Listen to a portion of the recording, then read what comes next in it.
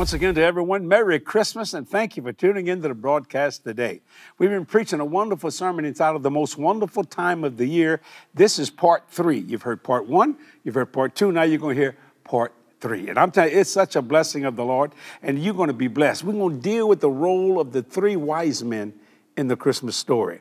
You know, I was raised on the streets of New Orleans. We call them 3 wise guys, you know, the 3 wise men. You are going to learn something in this because it's an amazing, amazing story and something you've never heard before in a different way of looking at the Christmas story. Call a friend, tell them to turn that television on. They're going to be blessed, ladies and gentlemen. Get a pencil and paper, take some notes. You're going to learn some wonderful things today. Watch this, part 3 now. Now, I want to deal with 3 wise guys. Or the 3 wise men. If you're Italian, wise guys. You know, you do what you got to do. Those kind of things. And I want to deal with that. How many people brought your Bibles? Let me see. At your hand, let me see your iPad, your phone, your Bible, whatever you're using for it. Turn with me to the book of Matthew, chapter 2. We're going to deal with these 3 guys. And their names were Malchus, or Makar was his name, Casper, and Balthazar. Those 3 guys. It's hard for me to say his name. Makar was from India, Casper was from Persia, and Balthazar was from Arabia. These 3 men. They called them kings, they were wise men. They were actually the scientists of that day. They were astrologers. They were looking in space, in the stars. They knew nothing about God in terms of what we know about it, but something came up. God always shows signs even to the unbeliever. And they began to wonder what was this about? Were there any prophecies concerning this star? Anybody said something? And that began to happen. So I want to read Matthew chapter 2 out of the Old King James Version, chapter 2, verse 1. Now when Jesus was born in Bethlehem of Judea in the days of Herod the king, behold, there came wise men from the east to Jerusalem, saying, where is he that is born King of the Jews? Notice it, they didn't know. Where is he that is born King of the Jews? For we have seen this star in the east and are come to worship him. Then Herod the king had heard these things. He was troubled, and all Jerusalem with him. Notice he was troubled. Why? Satan's always troubled when Jesus shows up. And a lot of people that call themselves Christians are troubled when God shows up. Don't shout me down when I'm preaching good. Listen to me. Let's keep reading here. And when he had gathered, verse 4, and when he had gathered all the chief priests and scribes of the people together, he demanded them where Christ should be born. Now notice, he wanted to know even himself, the king of the Jews didn't know where Christ would be born. Isn't that said? How many people go to church today, don't know anything about what God's doing? Or the signs of the time or anything of that nature. And yet, they call themselves Christians. Keep reading with me.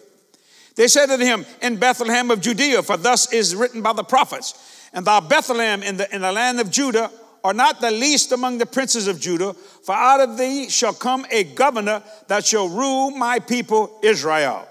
Then Herod, when he had privately called the wise men, inquired of them diligently what time the star appeared. And he sent them to Bethlehem and said, go and search diligently for the young child. And when you have found him, bring the word again, and I may come and worship him also. When they heard the king, they departed.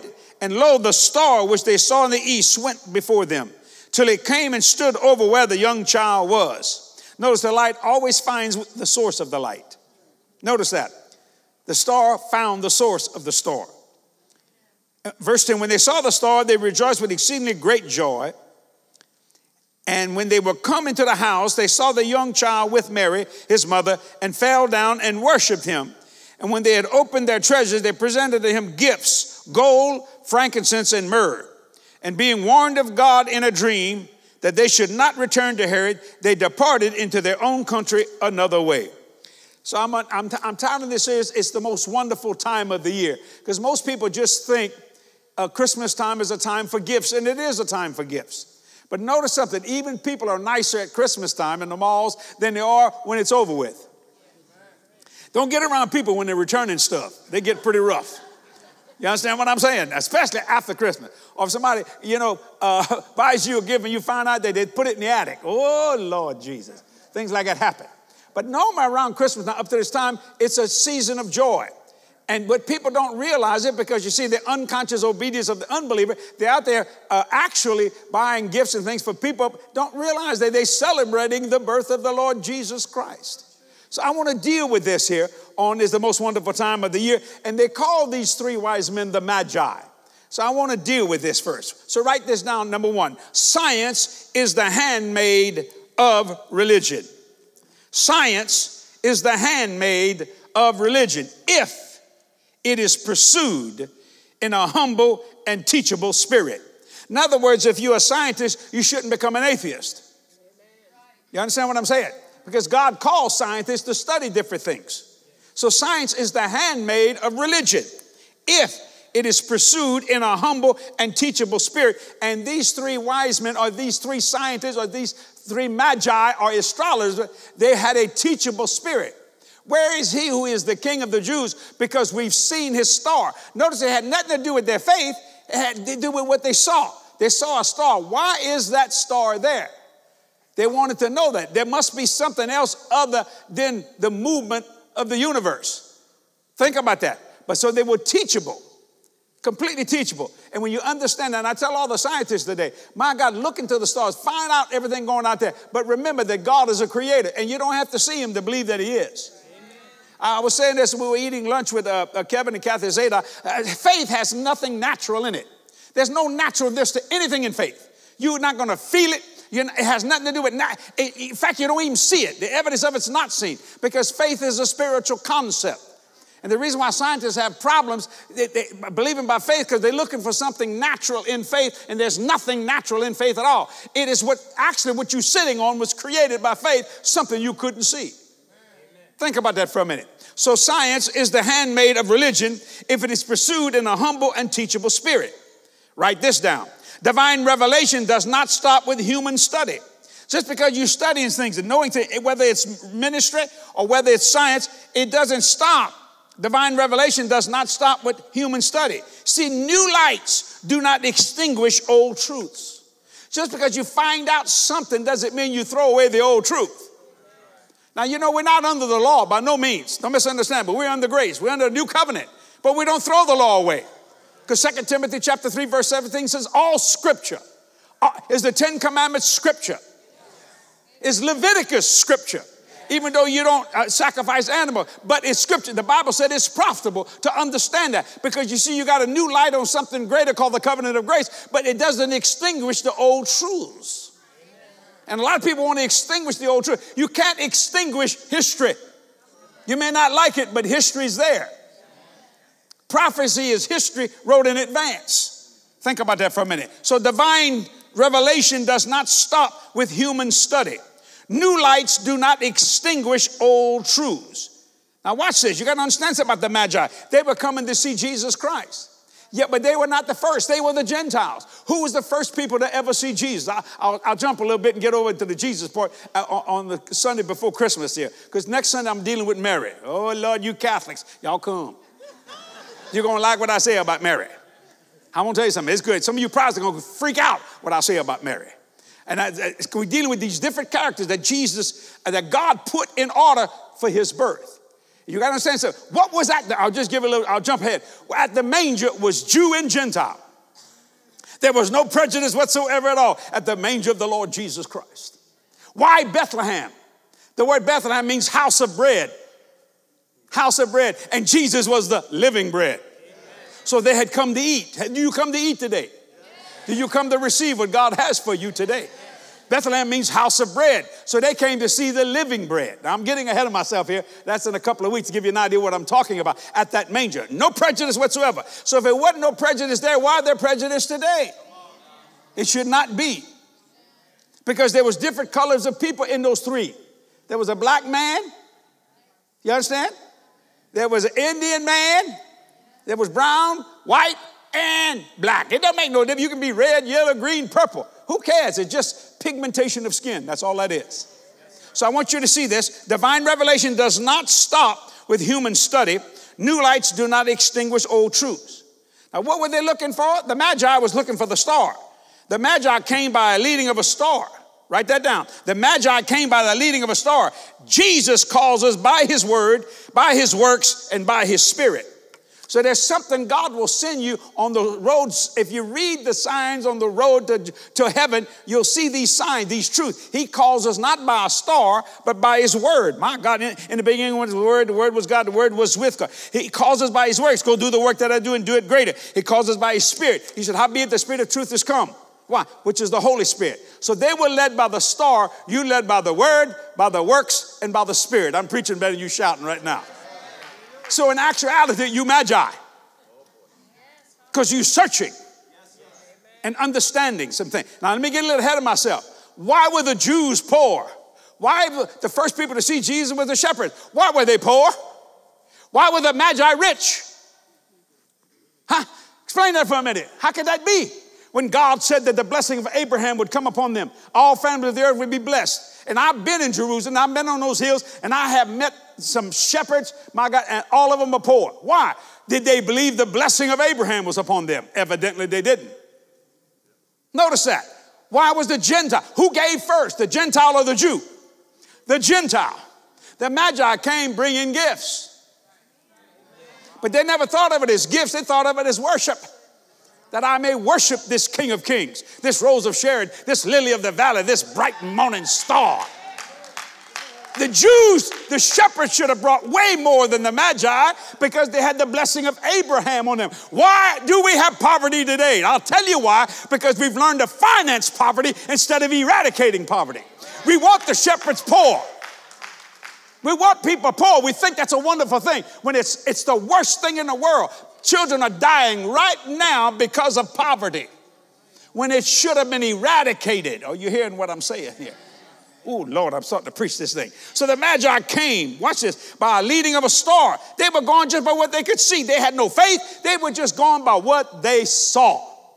You come by the word, by the works, and by his spirit. That's how Jesus guides us. That's why faith has nothing natural in it whatsoever at all. Now, faith is the substance of things what? Hoped for. The evidence of things not seen. Dealing with that. See, you're walking by faith and not by sight. No naturalness whatsoever at all. See, but when you understand and operate in, quote, the unnatural, it becomes supernatural. Then the supernatural brings the natural to your being. Are you hearing what I'm saying? The Magi. Think about that. I mean, how many people are not searching for God today? And yet people that knew nothing of God was searching for him. Think about that. And the Herod the king didn't even know where he was being born. King of the Jews, and you don't know where the Messiah would be born? Think about that. Isn't that sad? But that sounds very pertinent for today. A lot of them people in church this morning don't know what. In fact, I was watching a movie the other day, and it was a Catholic mass, and they were speaking in English, and the lady said, you know, I prefer when they speak in Latin because I can't understand anything they said. It's better when we don't understand it. That was in the movie. What's the name of that movie? While You Were Sleeping. That's what the lady said in church. I prefer it in Latin because we can't understand them. There are a lot of churches speaking Latin today. And you know Latin's a dead language? Now, I'm not talking about physically. I'm talking about there are a lot of people preaching today. They may be preaching in English, but it's all Latin because nobody understanding. Because they're not moved by the word, they're not moved by the works, they're not moved by the spirit. My Lord Jesus. Maybe they need some magi in their church. At least they got a light. Oh, you hearing what I'm saying here? Ooh, Lord. Write this down.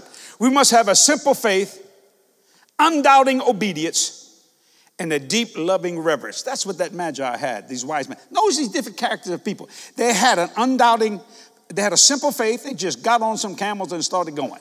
1,500 miles. My Lord Jesus. Undoubting obedience. What's that? They just said, well, the prophecy must be true.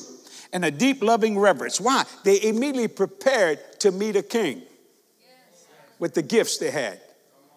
Are you prepared to meet Jesus today with your gift? What is your gift? It can be physical, spiritual, and financial, but your greatest gift is your heart. I'll never forget my granddaughter. She was such a blessing. Somebody was preaching, said, you got to give Jesus your heart. She was only about 8 years old then. She said, Mama, I need my heart. I can't give Jesus my heart. I need my heart. I got to live. I need my heart. She said, I ain't talking about it physically, but we're talking about it spiritually. Give your heart, man, or the spirit man, see. Because the church is a place where you do give spiritually, physically, and financially, and you should never complain about that. Because it's an act of worship. All they did was to come and worship him. And in the midst of that worship came gifts. So let me say it again. We must have a simple faith. They had a simple faith. An undoubting, I love that, an undoubting obedience. Yet people that know the truth, that have the 9 gifts, the 9 fruits, the fullness of the Godhead bodily, does not have a simple faith. They have a doubting faith instead of an undoubting faith, and they don't have much reverence at all, and they had a deep living reverence. Notice they had to go to the church to find out where he was. And you know what's amazing to me? How come nobody followed him? This Jesus was born for Jews, not for the Gentiles. Nobody followed you. It'd been me. I'd have got me a donkey or a horse and said, I'm going where you guys are going. You understand what I'm saying? But see, that's how the church is. Well, if it ain't broke, don't fix it. You know, it's called obligation. We go to church on obligation. We feel good about it. You know, midnight mass, Christmas Eve. Get drunk as a skunk and then go down there. Oh. Did you go to church? Yeah, man. Went to midnight mass. What'd they say? I don't know, man. Isn't that amazing? Notice these people. Yet, the people that the church world would be criticizing, the Gentile, they had more faith, more reverence, and more obedience than any of the people that were in what we quote the Jewish church at that day. Now, I'm not being against Jews. I'm just saying, I'm showing you it's happening the same way today. In fact, the Gentiles picked up on that too. And they shouldn't. They should have stayed with the Magi. Do you see what I'm saying? They should have stayed with the 3 wise men. That's why they were called wise men. Some translation calls them kings. So let me say this again. We must have a simple faith, undoubting obedience, and a deep loving reverence. Let me go over this again. Science is the handmaid of religion if it is pursued in a humble and teachable spirit. Divine revelation does not stop with human study. I could preach an hour on each one of these things. New lights do not extinguish old truths. Just because I learned something great in the scripture doesn't mean I extinguish what I already know. The Magi came by the leading of a star, by the leading of light. Jesus calls us by his word, by his works, and by his spirit.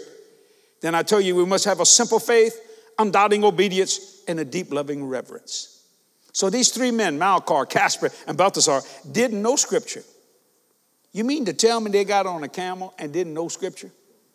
Yeah, went 1,500 miles in that desert, enough to get killed out there, bandits everywhere. They didn't know scripture. My God. Yet what was moving them? Malchar, Casper, and Balthasar didn't know scripture, but when they heard, believed. When faith cometh by hearing, when they heard that a king of the Jews would be born in Bethlehem of Judea, the house of bread, who would be living bread. Ooh, Jesus. Faith arise. If faith can arise in a heathen, how come faith cannot arise in a Christian? If a Gentile can believe to be blessed in the city, blessed in the field, blessed going in, blessed going out, how come you can't believe being blessed in the city, going in, going out? You notice that those 3 men were not criticizing wealth of any kind, and yet people criticize at all times that know Christ, when the Bible said the blessing of Abraham should be upon you as well. Well, Jesus was poor. When was he poor? Tell me, when was he poor? Who needs a boat when you can walk on the water? If you want to know where he lived, it tells you. They said, where your house? He said, come, I'll show it you. He had his own personal boat. Did you know that? He had his own personal boat. So he could get away and go somewhere, son, make everybody mad as a hornet. He was debt free. What do you think about that, huh? Or he was so poor. Yeah, he really was. He had 12 full-time people on staff. Some were married. He had 70 part-time. Bless God that he sent out. And when you go fishing with him, you get a boatload full. Oh, and they gambled for his clothes. Lord, you don't gamble for rags. You gamble to get something better than what you got. If you won the lottery, would you say, oh, no, it's too much, and tear up the ticket? No. And you guys that say, oh, that's a sin, you'd sure take that money, wouldn't you? Don't shout me down when I'm preaching good. If you think the lottery is a sin, somebody come up to pay off your church, don't take that money. No, you're going to go, wealth of the sinner laid up for the just. All of a sudden, you get real scriptural on that one, don't you? My God. The Magi was teaching, quote, the Jews how to live. Blessed in the city. They had the blessing of Abraham. The shepherds didn't.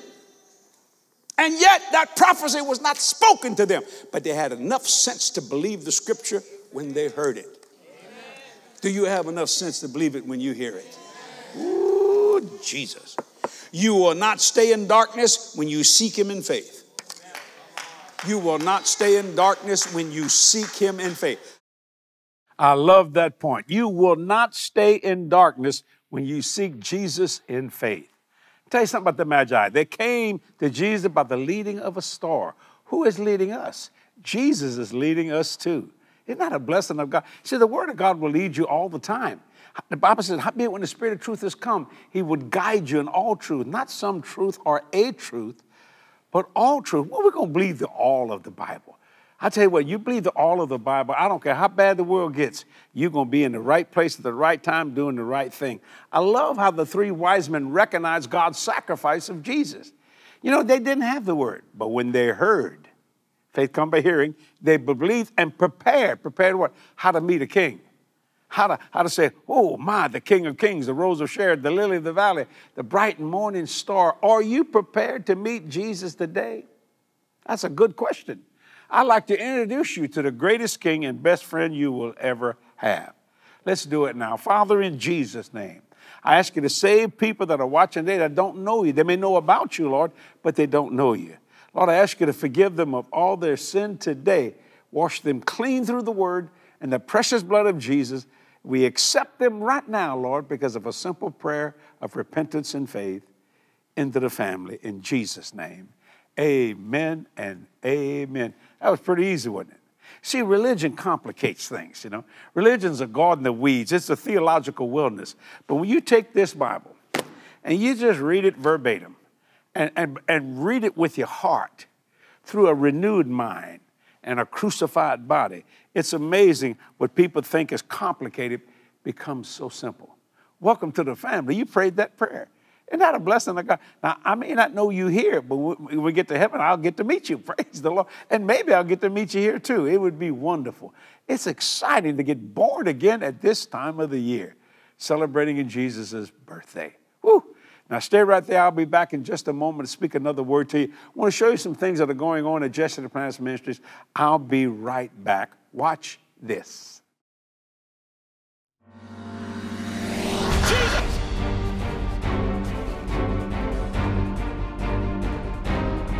And we've been to Australia, we've been to Europe, just preaching the gospel everywhere. Just going all over preaching the gospel. Jesus!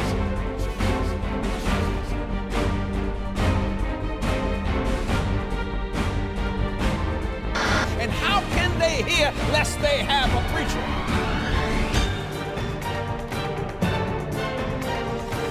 Not letting the world forget the words of God. And the only way they're going to do that is with voices and people like me and you.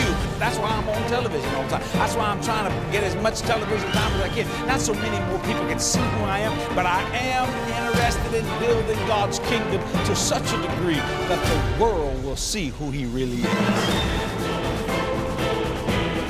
Come on, it's time.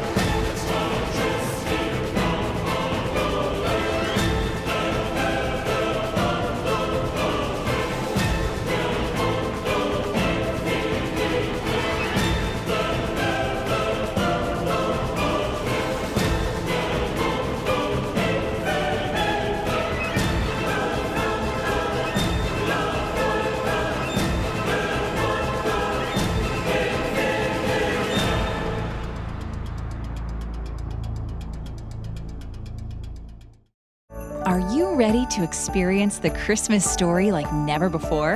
In his book, The Most Wonderful Time of the Year, Jesse Duplantis delivers an insightful, fresh look at the manger and beyond. You'll be inspired to have a higher life of faith as he explores the mysterious ways God moves. Get ready to elevate your character with the characters of Christmas. The Most Wonderful Time of the Year. Uncommon Lessons from the Christmas Story. Order your copy at JDM.org today. I really love our December product offers. My book, The Most Wonderful Time of the Year. It is a blessing. The messages you've been watching are based on this wonderful book that God gave me for you. Get a copy for yourself and someone you love.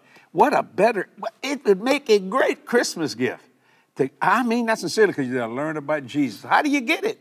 You go to JDM.org for all the ordering information and you'll be blessed. Partners, thank you for all you've done, doing, and going to do. You've been so kind to this ministry, so faithful to it.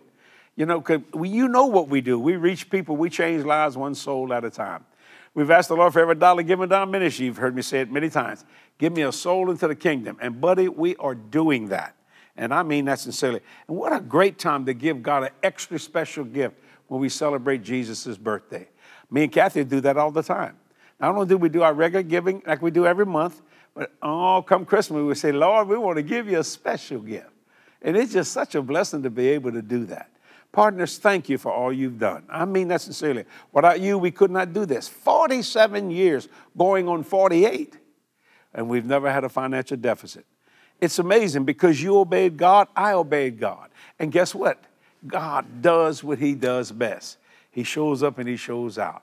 Isn't that a blessing? I hope you enjoyed today and you learned some things about the Magi, these wise men. My Lord, think about that. These people were not in the covenant of God, yet they heard the word. They heard about this baby. They heard somebody was born. Where is he who was born King of the Jews? Think about that for a minute. And God blessed them beyond their wildest dream. Yet they had the blessing all over them. The shepherds who had the blessing of Abraham didn't have it. Why? Religiously brainwashed instead of being biblically taught with the word of the living God. Isn't that wonderful? I want to say once again, Merry Christmas to each and every one of you today. And let me tell you, Merry Christmas is not about just receiving gifts, even though they're nice. It's celebrating who Jesus is, who became a man that we might become the righteousness of God. So don't miss next week. You are going to be blessed. We'll be talking about Mary, more than just the virgin birth next week. See you soon. Bye-bye. Get fired up with who you really are and take the time to get in his presence and be filled with his glory.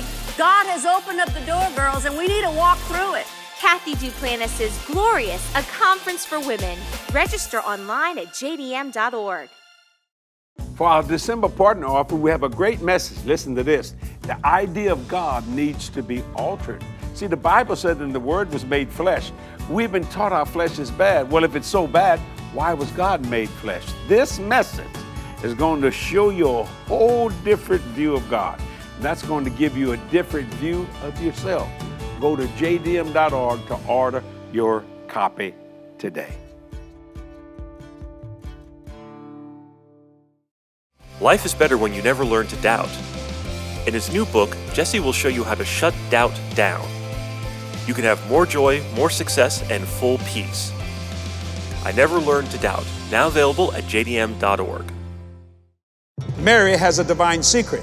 She's pregnant. Now, who would believe her if she said, I was pregnated by God Almighty? You would say, well, what's his name? Who is it? You see what I'm saying? Because it's unbelievable and it's impossible, but it's doable.